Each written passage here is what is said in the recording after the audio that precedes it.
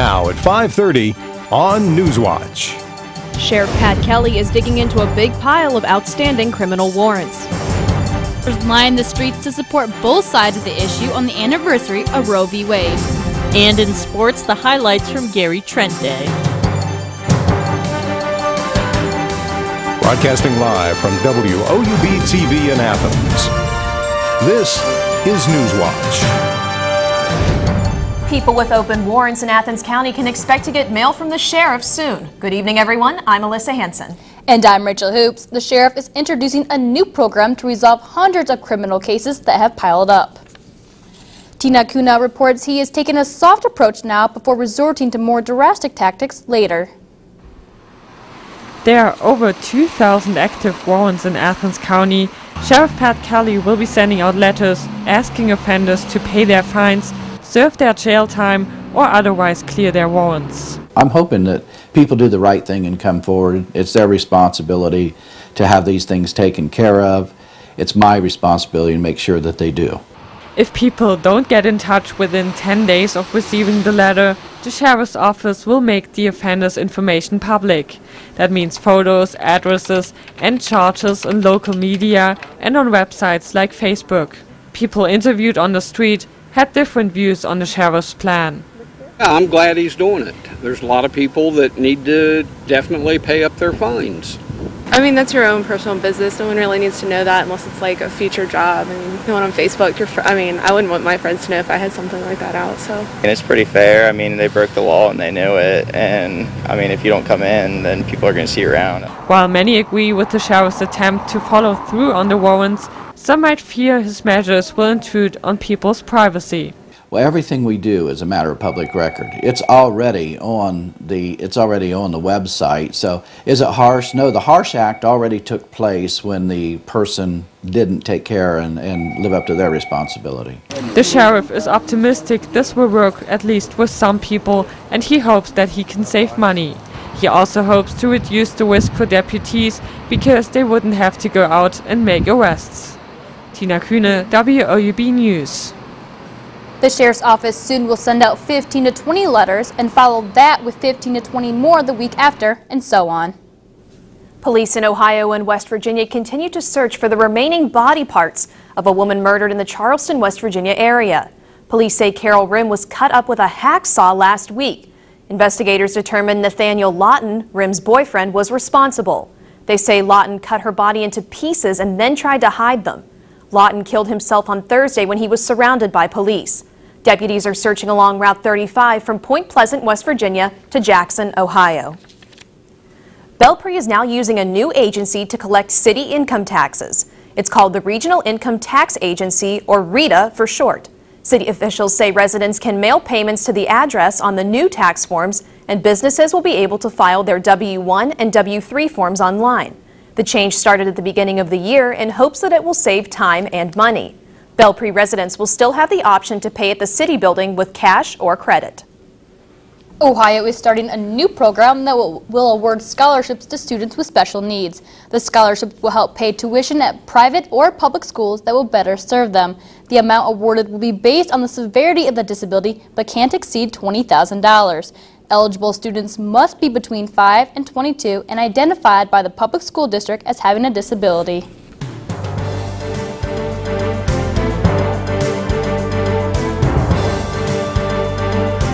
Welcome to the Newswatch weather station. I'm Alex George. Currently in Athens it is 62 degrees, but we are under a wind advisory until 9 p.m. this evening. Even though the advisory is over at 9 p.m., we can still expect strong winds throughout the evening, so please be careful of falling debris and power outages. Currently, across the region, it is 62 in Athens, 51 degrees in Columbus, and 64 degrees in Ashland. We had an unusually warm January day. Looking at tomorrow, we have a cold front moving out, which will take all the winds out. We should have a clear and sunny day, and by 3 p.m. it will be 43 degrees. So, Rachel and Alyssa, just make sure to watch out for those strong winds. Now, you said 43, though, is the cold front. That still seems a little warm for January. Absolutely. I mean, these temperatures today were really warm. I think really warm's an understatement. You don't really see 63 in January. No, not usually. Just as I should get ready to pull out those flip-flops already. Thanks, Alex. Ohio may be setting aside more money to give discounted loans to farmers wanting to grow their business. A House bill would extend the state's agriculture-linked deposit program. The program's maximum annual funding could increase from $125 million to $165 million. A farmer could borrow up to $150,000 at a reduced interest rate. These loans allow farmers to buy feed, seed, fertilizer, fuel, and pay off other operating costs that arise at the beginning of the growing season. The juvenile suspect in the Craigslist robbery scheme has been transferred out of Noble County and will go to a juvenile court. Brogan Rafferty appeared before a Summit County judge this afternoon. The preliminary hearing reviewed the charges and brought up the possibility of a bonded release. The scheme took place in Noble County where 2 men died and 1 man was injured. The Rural Action Organization is using a new program to bring more fresh fruit and vegetables to local stores. Coming up, we'll talk to a Rural Action official about the Healthy Corner Stores program. And the GOP candidates are on their way to Florida for the next primary. Next on Newswatch.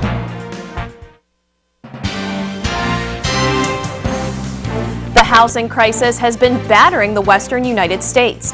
An analysis finds that 82 of the top 100 zip codes hit worst by foreclosures were in western states. 38 of those zip codes were in California and another 28 were in Nevada. Zip codes in Sin City took the top 5 spots alone. Coming in second for the hardest hit region was the southern part of the country.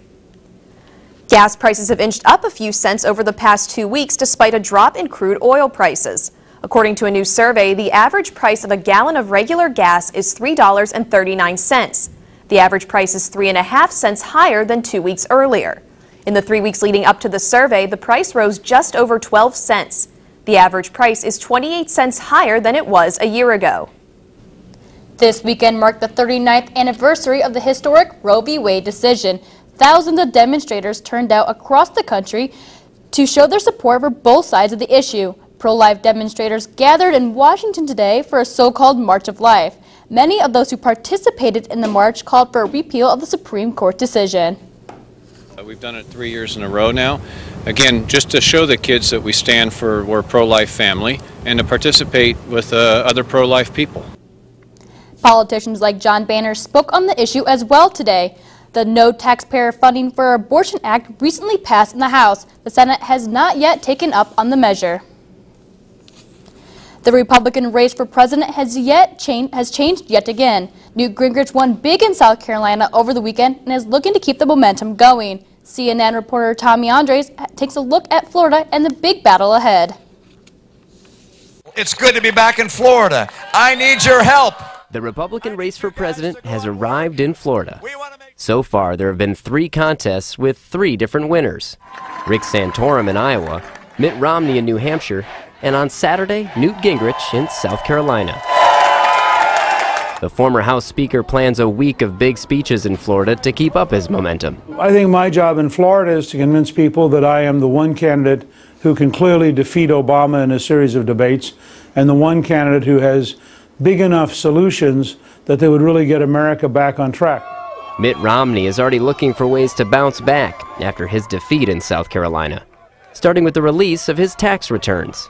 Romney had taken heat for saying he wouldn't make them public until April. Now he says he'll release them tomorrow. We just made a mistake in holding off as long as we did. It just was a distraction. We want to get back to the real issues in the campaign. Romney's rivals will have some catching up to do if they want to claim victory in Florida's primary. Romney already has a well-funded organization in the state. I'm Tommy Andres reporting. The Florida primary is on January 31st. The candidates will debate in Tampa tonight. 2 people have died near Birmingham, Alabama, and at least 100 others were injured after a line of powerful storms moved through overnight. Emergency crews are working to find people who may be trapped or injured and to clear the roads. There have also been reports of tornadoes in the area. Schools in Tuscaloosa were canceled today, and nearly 40,000 people were without electricity in the state. They had us settled in the basement, and all of a sudden the front door come flying by us. And we made it just in the nick of time. The good Lord just blessed us, and we're just glad we're here. We've lost our house, but at least we have... I'm sorry. We got our family, and that's all that matters right now. There was substantial damage done to retail and residential areas. Rescue crews and emergency workers are currently working to clear debris. 4 Kenyan officials will stand trial on human rights violations which allegedly occurred after the 2007 election. Kenya's Deputy Prime Minister, Cabinet Secretary, former Agriculture Minister, and a radio journalist are all accused of crimes against humanity. The charges are connected to more than 1,000 deaths in the post-election ethnic violence that pitted supporters of the candidates against each other. The charges are being prosecuted in the International Criminal Court. This week, millions are traveling back to their homes to celebrate the New Year holiday. The Chinese New Year, that is. Hundreds are swarming to a famous Chinese temple today for good luck for the Year of the Dragon. Worshippers tap their wallets on the statue, believing that the action will bring them good fortune. People will be celebrating their ancestors for the next 3 days.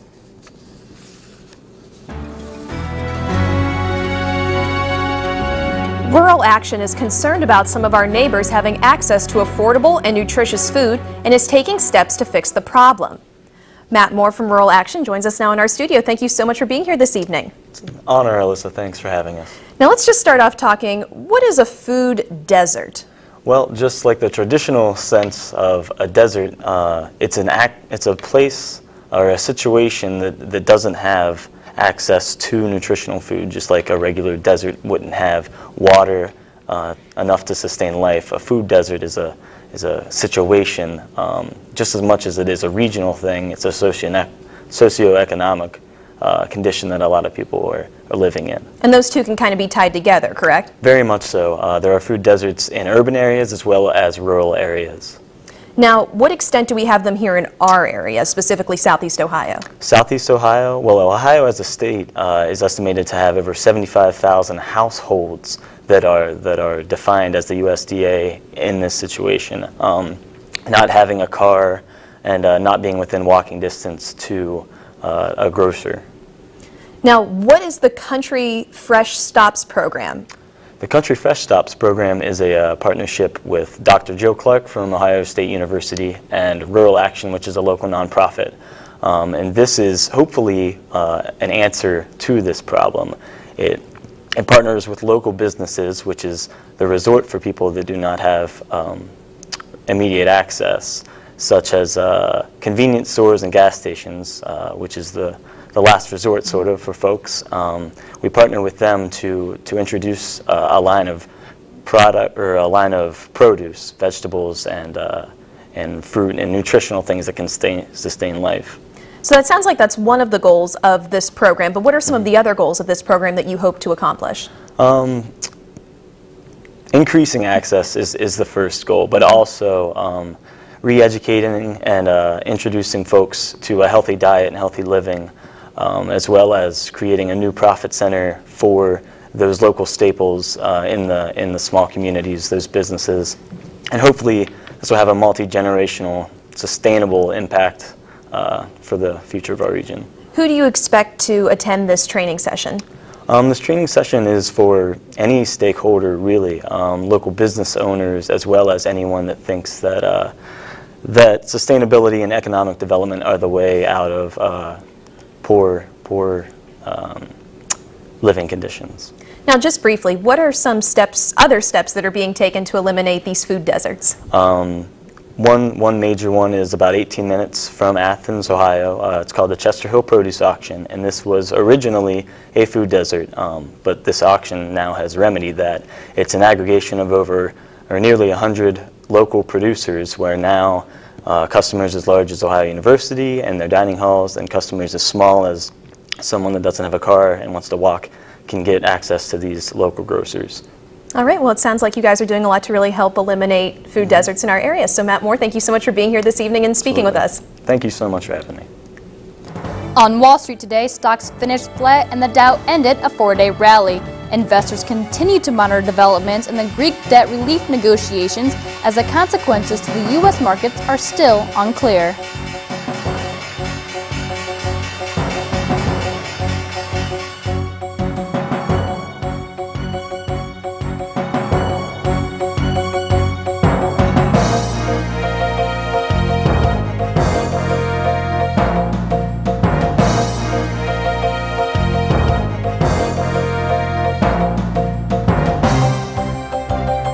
Coming Coming up on Newswatch, we'll be taking a look at the current wind advisory that we are under, the cold front that took over today, where it's headed, and we'll take a look at my extended forecast, so stay tuned.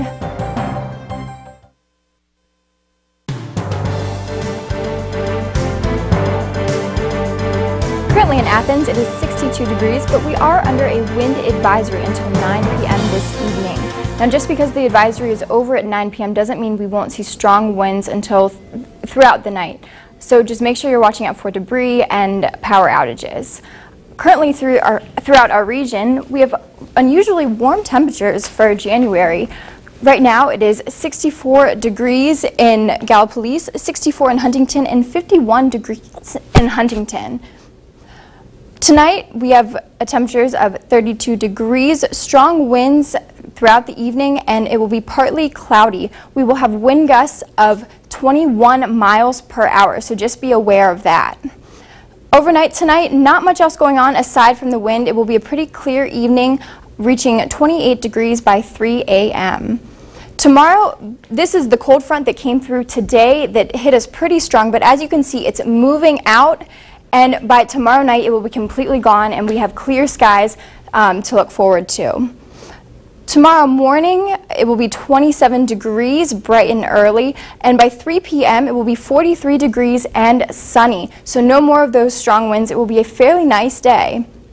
Tomorrow we have a high of 45 degrees and sunny, clear throughout the day, winds from 6 to 10 miles per hour, so still kind of strong, but not anything compared to what we will be seeing tonight.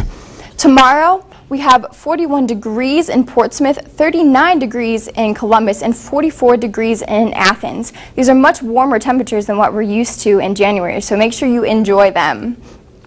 Today we had a high of 63 degrees, and as you notice, the record is 69 degrees set in 1967, so we weren't too far off. Our low today was 34, and the record low is negative 16 degrees, so thank goodness we were a lot warmer today. If you were up bright and early, you saw the sun rose at 7:42 a.m., and the sun just set at 5:17 p.m. Taking a look at our 7-day forecast, we have some cloudy skies early in the week, but on Thursday we have a chance of rain, 50%, still warmer temperatures, 45 degrees. On Saturday we have another chance for rain, 30%, but then going into your work week next week, pretty warm temperatures still to look forward to. So guys, aside from that wind tonight, we still have some pretty warm temperatures to look forward to later in the week. Yeah, it really sounds like, I mean, this is almost March-like weather we're talking about. And there's no snow, so that's good, at least for now. Absolutely, and in this region, we really haven't seen much snow yet. We had that big ice storm this past weekend, but other than that, not much snow, so really not winter weather. Well, speaking of the ice storm this weekend, even though the weather was kind of gloomy, the convo was not gloomy this weekend with Gary Trent Day. Maddie Kuhn for sports. That's right. The Convocation Center was rocking, and it was in honor of a great player that we all should have recognized, and he had a great time. So next on Newswatch, we do hear what Ohio University basketball legend Gary Trent has been doing recently and why the women's basketball team is also feeling positive next on Newswatch.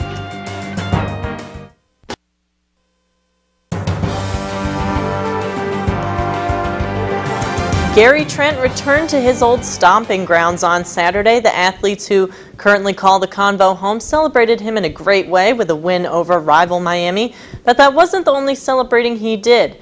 During halftime, the Shack of the Mac and his family stood with Ohio University President Roderick McDavis at half court. There was a highlight video of Trent's career with his accomplishments read by voice of the Bobcats Russ Eisenstein, and that was followed by greetings and well wishes from friends who could not give their congratulations in person. Finally, Trent's number 20 was revealed from the rafters with a flourish of gold glitter, and he received a framed likeness of the banner. Then he spoke to the crowd of over 13,000. But before the game, he also spoke to the media. 100 years from now, 200 years from now, you know, I'll be long gone, but that jersey will still hang, and students who never met me, students who aren't born today, will still hear of me and acknowledge me. I've been doing a lot of things with the NBA the last few years. I went to their coaching program a year ago, the NBA coaches program. You know, they teach you what do you have to do to be an assistant, how to do a scouting report, what's your role as an assistant. After an overtime win against Akron on Thursday, the Ohio women's basketball team struggled mightily on offense against Toledo on Sunday and lost 52-33. The Cats had a chance to win despite only scoring 13 points by halftime, since the Rockets couldn't find the net either. It was like, where's Waldo? But OU couldn't put together a run to take command. Then Toledo ended Ohio's chances at a comeback with a 10-0 run down the final stretch. Senior guard Tanisha Benson ended her streak of 12 games with 10 points or more, and no Bobcats scored over 10 points in Ohio's 21% shooting effort. However, Ohio left feeling positive about their defense, which forced 22 turnovers. There's nothing really to say. Shoot the ball, make some layups, knock down some of the open shots, and maybe this could be possibly a different basketball game. But right out the gate, I mean, they just outworked us. And, when you're down 10-0, there's not much you can do. Ohio continues its MAC West swing against Central Michigan on Wednesday. Grant Burkhart will have the play-by-play on WOUB AM 1340. The wrestling team couldn't pin Bloomsburg last night. They lost their second duel in a row, 25-6. The two victors for the green and white were sophomores Ryan Geringer in the 184-pound weight class and Jeremy Johnson in heavyweight. Johnson is now 24-5 overall and 7-0 in duels this year, and the 7th-ranked wrestler in the nation has won 4 straight. Ohio led 6-4 after 3 matches, but the Huskies answered with 7 straight victories. Memorial service for former Penn State head coach Joe Paterno have been set. Based on a schedule from a family spokesman, the first public viewing is Tuesday at a spiritual center on the Penn State campus. The next public viewing is on Wednesday, followed by a private service at 2 p.m. Thursday afternoon, there is a memorial service at the Penn State basketball arena. Pennsylvania Governor Tom Corbett ordered all flags at the state capitol and its state facilities at half-staff from today until Thursday in honor of the longtime coach. The New York Giants beat the San Francisco 49ers 20-17 in overtime to win the NFC Championship last night. The G-men capitalized on a Kyle Williams fumble in the extra frame when Lawrence Tynes kicked the game-winning 31-yard field goal. Williams also muffed a punt in the fourth quarter that set up a Giants touchdown. Eli Manning threw for 316 yards and 2 touchdowns to lead New York to their second Super Bowl appearance in 4 years. The last time they made the trip, they upset the New England Patriots in Super Bowl 42. I'm very proud of this group, congratulating our ownership, our team, our coaches for the way that they prepared and performed here. Eli just hung in there and made plays when we needed for him to make them, and displayed the kind of leadership that he's shown all year long. Which team will the Giants face in the big game? Well, those very same Patriots. New England defeated Baltimore 23-20 yesterday to set up the rematch. Ravens kicker Billy Cundiff shanked the game-tying 32-yard field goal with 11 seconds left, giving the Patriots the win. New England won despite the unusual struggles of quarterback Tom Brady. Brady threw for 239 yards and 2 interceptions and didn't throw a touchdown for the first time in 36 games. When the Patriots take the field in 2 weeks, it will be their 5th appearance in the last 11 years and their first since they lost to the Giants in 2008. Well, it was, two very physical teams, I thought. We ran the ball in a few times. I thought we ran the ball great. But they're, it's a great team. The Ravens, they're in this position for a reason. And so we can only hope that this year's Super Bowl is as exciting as the last matchup between these two teams. I mean, you had the helmet catch by David Tyree. It was amazing. Well, definitely, by looking at that game yesterday, it definitely hasn't been the year of the kicker, especially after that missed field goal for Baltimore. That's right. But with Eli setting Giants records and passing yards, passing attempts, I think I'm going to coin this year of the quarterback. Well, to see what comes on Super Bowl Sunday, but I mean, just the fact that these two teams are playing again, I mean, it's been a few years, but the fact that they're both there again is going to be a really interesting matchup. And the Giants have had a long road. I mean, they had to win twice away, so. We'll have to see what happens. Pretty impressive. Thanks, Maddie. And stay tuned tonight on WOUB. Here's a look at what's coming up next on your public television station.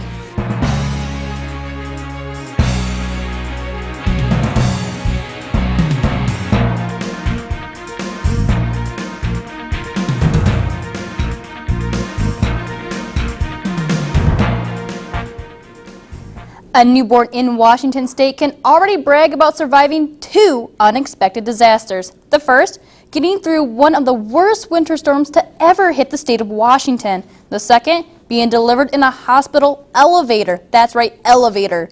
Due to the snowy and icy conditions, the drive to the hospital took twice as long, and as the couple reached the parking lot of the ER, the mother was already ready to have her bouncing baby boy. And as the staff raced to get the mother to her hospital room, the elevator got stuck between floors like her luck couldn't get any worse.